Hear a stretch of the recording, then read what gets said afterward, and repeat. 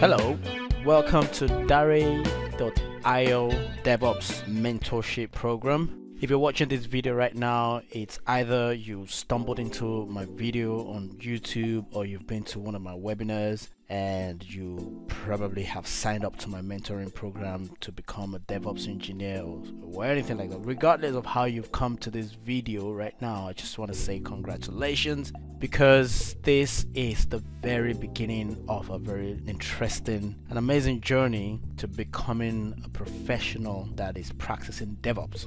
And in this video, what we're going to be talking about is what is Linux. Like I always say, foundation is what matters, especially with a career like DevOps. You need solid foundation in a number of things, and one of them is Linux. Well, before we try to understand exactly what Linux is, the first thing we need to understand is what exactly is an operating system. It's also called an OS. Before I bring up the definition on the screen, I just want to explain to you.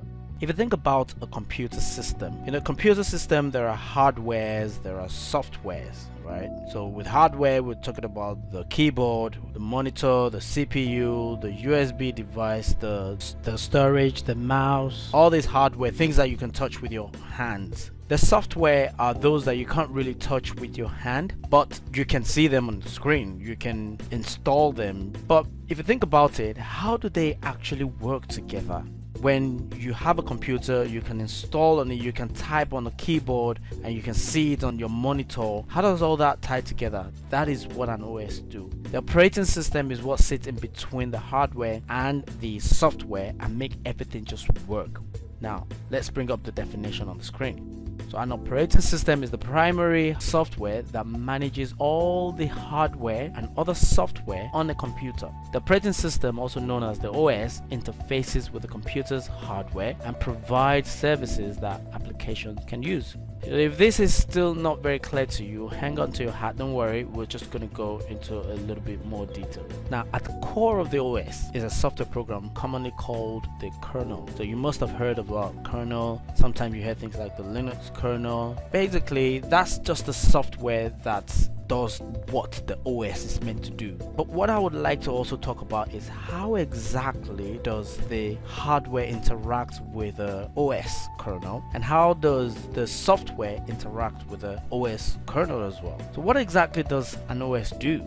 Number one, an OS is the core set of software on the device that keeps everything together. We've already talked about this. Secondly, it handles everything from your keyboard and mouse, the Wi-Fi radio, storage devices, monitor display, and every tiny little detail that makes your computer to function. Number three, the OS uses what we call device drivers. Now, this is the point where I wanted to actually talk about how the hardware interacts with the operating system.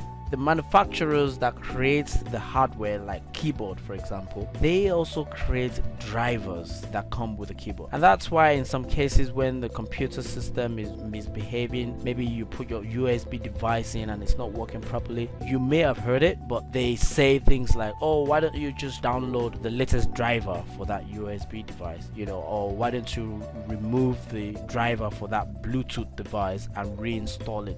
Without those drivers, that particular hardware is not going to be able to interact with the operating system. So it's a software layer on top of the device itself that you're plugging into the computer.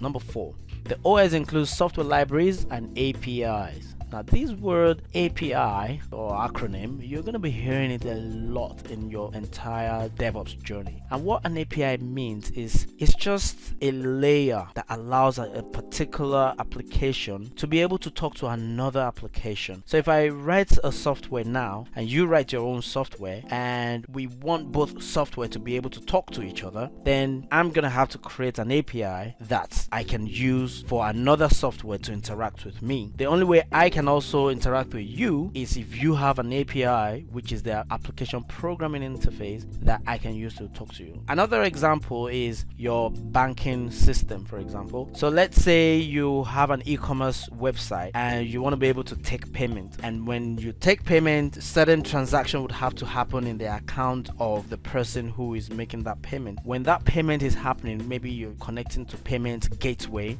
That is where API comes, because then your website software is talking to the provider of that service, which is the bank, to be able to make transactions. So remember, we talked about the operating system that has its own software, which is the kernel. Now this part, number 4, is where we're talking about the software on the computer. How does the software interact with the operating system? It does that through the API. So the OS includes software libraries. When any vendor like Microsoft, when they create operating system, it comes with libraries that allow software to be able to connect to them, to be able to call those functions. So ever wonder how a software like Microsoft Word is able to display what you type on the keyboard screen? That's the API we're talking about. Now let's think about it this way. You type some alphabet onto your keyboard, it triggers the driver that talks to the OS, and the OS is able to interpret what the keyboard is doing. Now don't forget, you're typing this into a Microsoft Word. The Microsoft Word, on the other hand, has its own way of communicating with the OS APIs.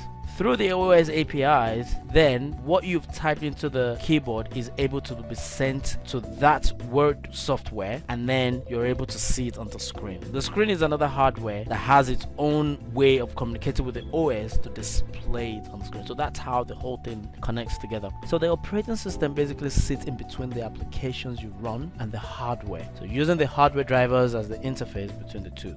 Number 5, it also handles multitasking, so allocating hardware resources such as CPU cores and computer RAM memory among multiple running programs. So that's why you can have multiple programs and softwares installed on your computer, and your operating system is able to allocate resources accordingly. So if a particular program needs more CPU resource, then the operating system understands that and it's able to set it to it, or in the case of memory. And it does this in a multitasking fashion. So generally speaking, an OS contains lots and lots of functions in which, when called, executes instructions that can be interpreted by the hardware's driver. So let's talk about the common operating systems you may already know. I mentioned Windows already. So Microsoft Windows, number 1. Number 2, Linux OS. Linux is just an operating system, right? So that's why it's important, before we even talk about Linux, we have to first understand what an OS is. Another OS is the Apple's macOS and the Apple iOS on your mobile devices. Google's Android, it's another operating system, but in this case on the mobile device. Think about it, it's just like another computer. So the OS is what sits in between all of these things. So back to our question, what the heck is Linux? Well, it's just like Microsoft Windows, Android, iOS, or macOS, which is now OS 10. Linux is just another operating system, but a free one.